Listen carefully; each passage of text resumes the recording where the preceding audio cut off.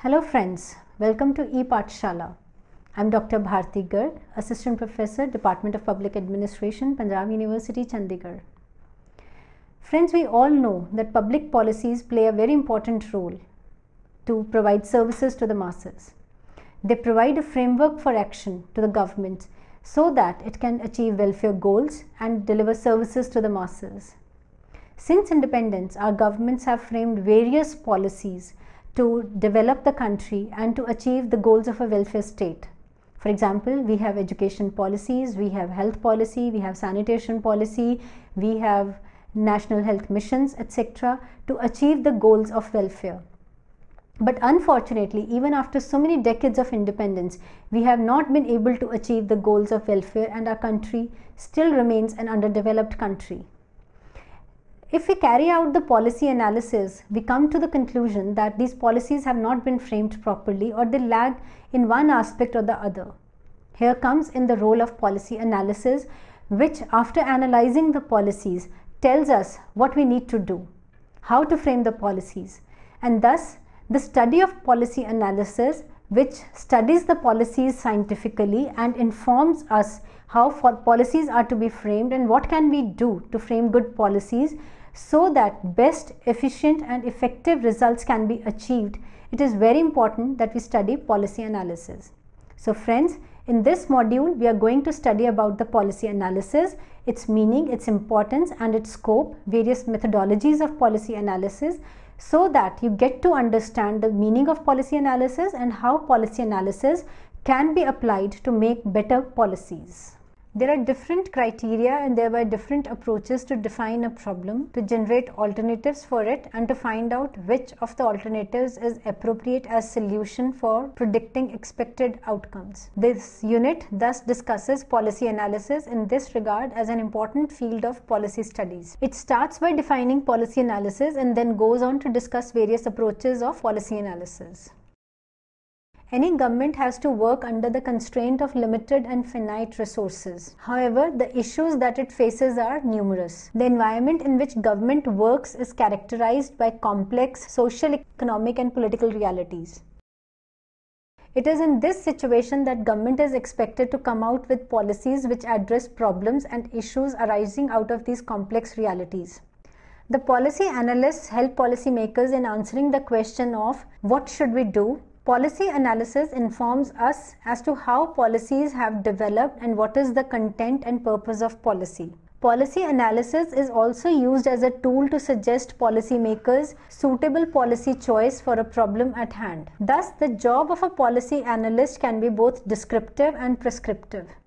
Policy analysis as a field is very wide, involving many approaches and methodologies which many a times are conflicting with each other while claiming superior status. Most studies of policy analysis have clubbed various conflicting approaches into two categories in an effort to answer the question, what should we do? Now, approaches in policy analysis. Broadly, there are two approaches of policy analysis: rationalist policy approach and post-positivist approach. We are going to discuss these in detail. Firstly, rationalist approach to policy analysis. Rationalist policy theorists firmly believe that to choose among the various alternatives, one can apply a standard measure to weigh different choices that are available, and by this one can come up with a single policy choice. The rationalist policy analysts are mainly in search of objective answers to policy problems through application of methods derived from natural and physical sciences. Torgerson describes the evolution of the field of policy analysis historically in three different phases, popularly called phases, in policy analysis depending on differing relationship between knowledge and politics. For him, the first phase symbolizes the rise of rationalist approach, which surfaced in the context where knowledge replaced politics. Policy analysis was then conceived as a field of study wherein analysts acting as experts would analyze a problem and find out optimal policy solutions for it. These policy solutions are then conveyed to the decision makers for appropriate action. The decision makers in this sense were clients for the analysts. Now, the characteristic features of rationalist policy analysis. Rationalist policy analysis is a product of its times when social sciences were dominated by empiricism and neo-positivism, that is, application of methods derived from natural and physical sciences. Rationalist policy analysis has basically three characteristic features. Firstly, it emphasizes on rigorous quantitative analysis to arrive at best alternative. For this purpose, positivist scientific methodologies have been borrowed from various disciplines such as physical sciences, natural sciences, mathematics, economics, statistics, game theories, etc. Of all these disciplines, one can delineate dominant influence of economics on rationalist policy analysis, whereby the lessons derived from working of markets are applied in social sector. The alternatives for a problem are ranked by rationalist policy analysts by using various quantitative methodologies, for example, cost-benefit analysis. A numerical measure of the effectiveness of alternatives for achieving designated goals is arrived at by using these methodologies. Once this is done, rationalists believe that best alternative thus identified can be translated into policy. Second characteristic of rationalist policy analysis is its emphasis on separation of facts and values. It firmly believes that policies arising out of value clashes among various actors would be inefficient and is therefore undesirable. Politics should not interfere in policy-making exercise.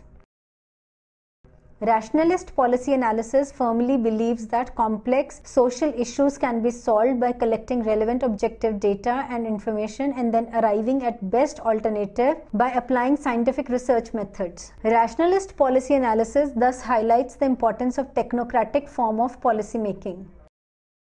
The third characteristic of rationalist policy analysis is to generate generalizable findings that would be applicable for various problems in different settings. It is supposed that the social context of an issue would not be a constraint in applicability of the findings in various situations. This belief of rational policy analysts is derived from the field of science, where a finding has a general applicability in a wide range of situations.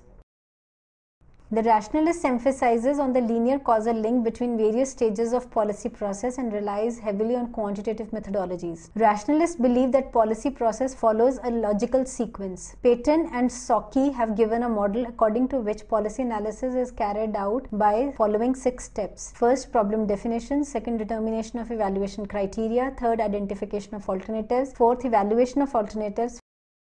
Fifth, comparison of alternatives. Sixth is assessment of outcomes.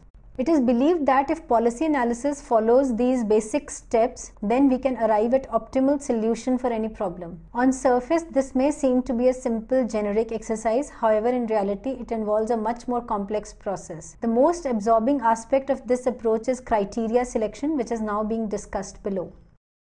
In a political system, the most important task of government is to allocate limited resources in a way that it maximizes public interest and fulfill numerous demands made from them. In these circumstances, the government must come up with a policy that maximizes social welfare through most efficient distribution of resources possible. Selecting such policy among various others is a challenging task for government.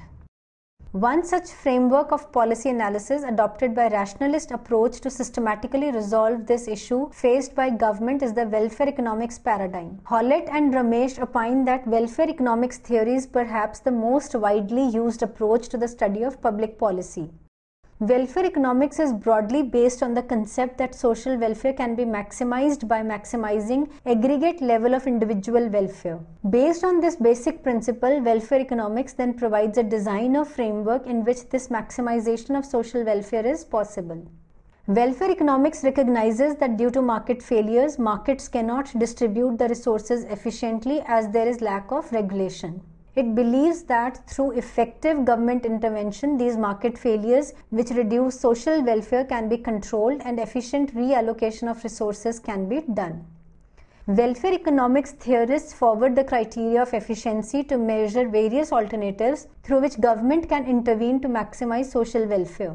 Efficiency criteria can be employed to determine the best way to allocate resources. This criteria of efficiency is guided by the concept of Pareto optimality, according to which the best redistribution scenario is one where it could lead to better conditions for one person without affecting or harming the condition of any other person. However, it was later realized that the redistributional nature of most policies lead to a situation wherein benefits provided to a section of society are at the cost of other section of people.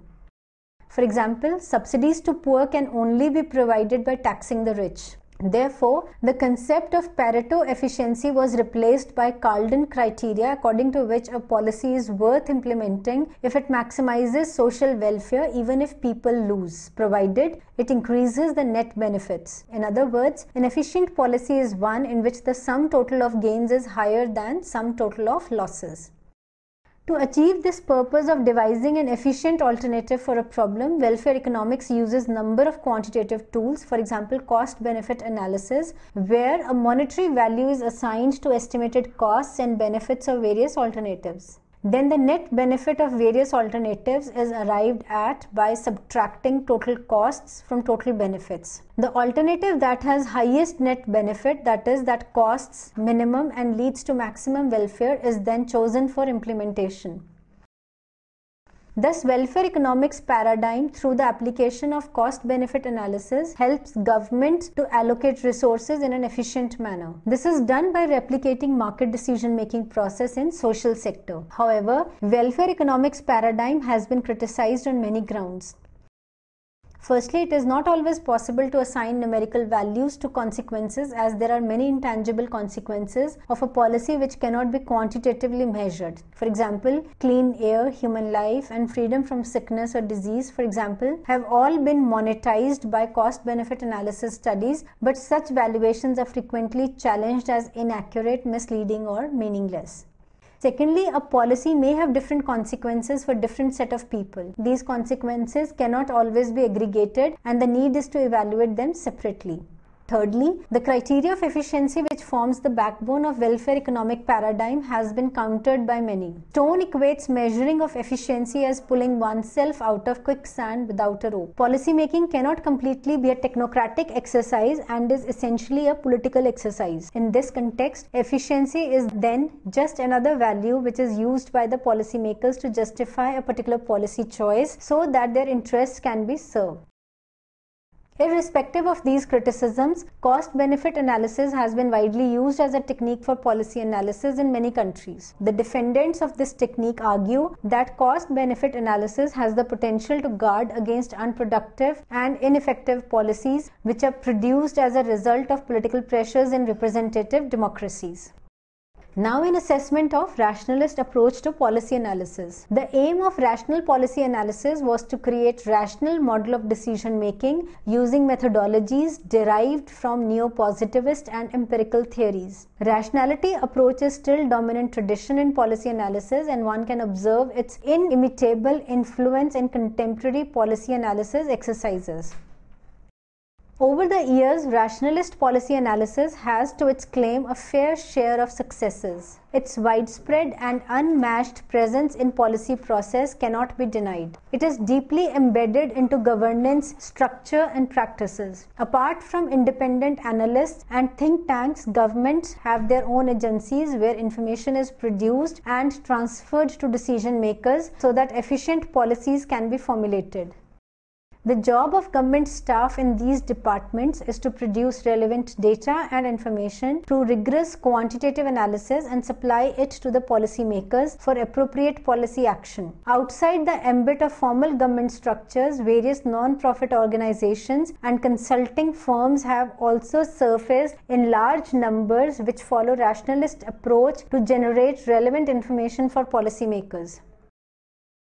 Rationalist policy analysis has also indelible imprint on policy studies in academics. Various policy studies organizations and research institutions, both private and government funded, have cropped up since 1960s that are solely devoted to the purposes of rationalist policy analysis.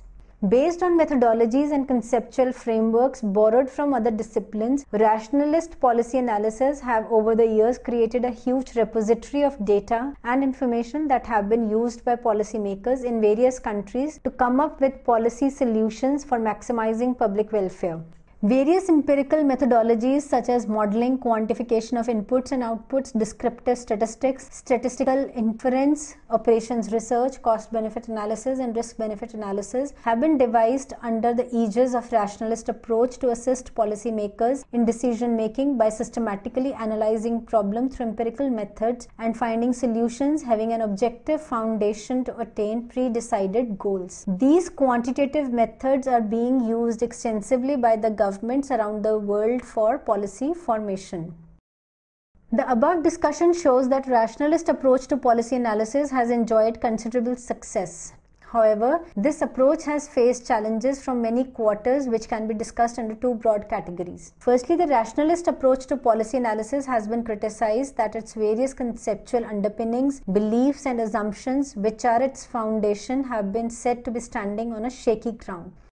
The most foundational assumption of rationalist model is that individuals are self-interested beings and try to maximize utility for themselves. Critics view that to say that individuals are only motivated by self-interest is a reductionist claim motivated by economic theories which does not capture the whole reality. Many actions of individuals are also inspired by the intrinsic reward associated with them. Moreover, individual actions are also shaped by the various groups to which they belong.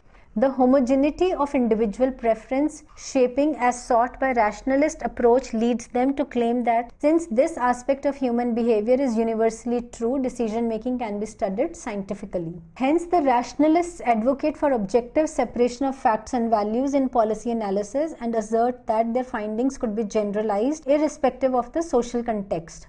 However, critics maintain that no policy analysis can be completely value neutral. Policy making is essentially a political exercise and cannot be reduced to a merely technocratic process. Critics argue that rationalists in their zeal to give primacy to knowledge over politics do not take into account the uncertainty and complexity associated with policy making exercise. Policy making is ultimately a matter of political choice. Political considerations are active right from the stage of problem definition till goal setting. In such circumstances, many a times policy analysis becomes a tool in the hands of policymakers and further political ammunition for actors in policy process.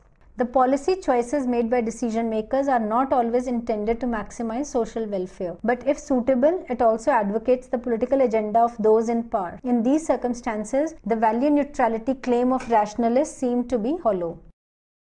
The second set of criticisms is targeted towards the methodologies used by rationalist approach to policy analysis. Most of the criticisms in this regard emanate from the market model of decision making advanced by the rationalists, which uses efficiency as its primary criteria to judge alternate policies. Apart from these criticisms, an assessment of initial applications of rationalist policy analysis by many scholars revealed that it could not achieve what it promised in terms of optimal results.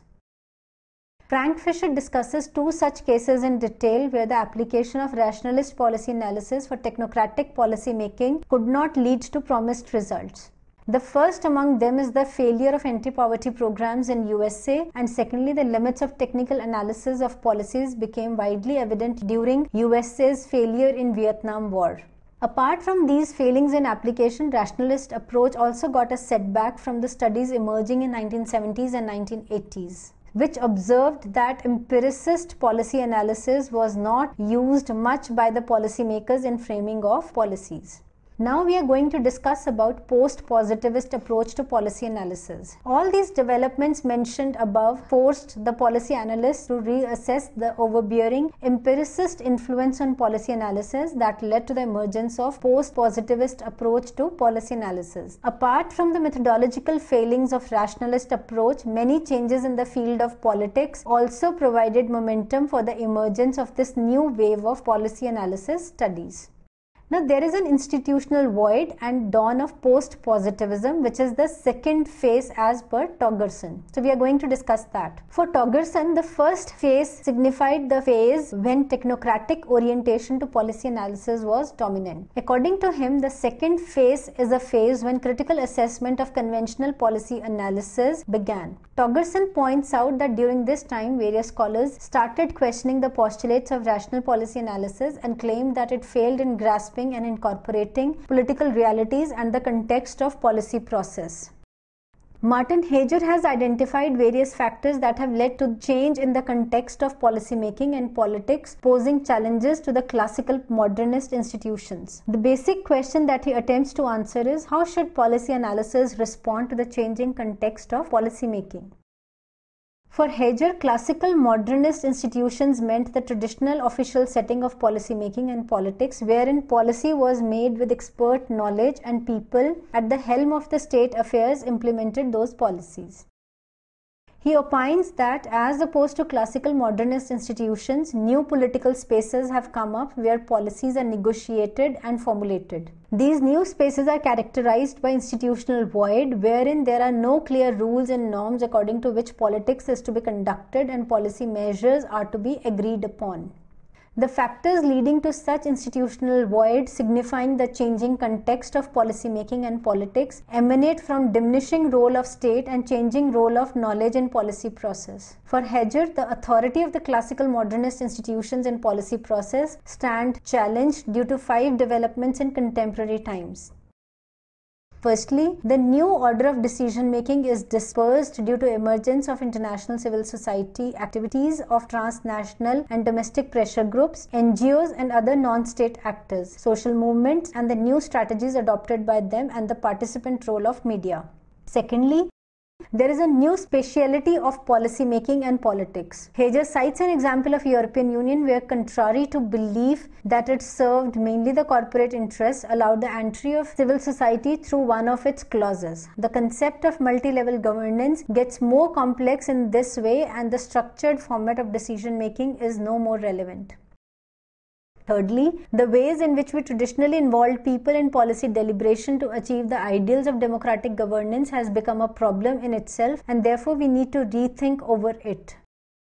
Fourthly, authority of classical or scientific expertise has been undermined. The data produced by it creates more uncertainty, and therefore the findings of technocratic experts no longer enjoy trust that it used to earlier. The scientific advice is vulnerable to become the intellectual handmaiden of government agencies.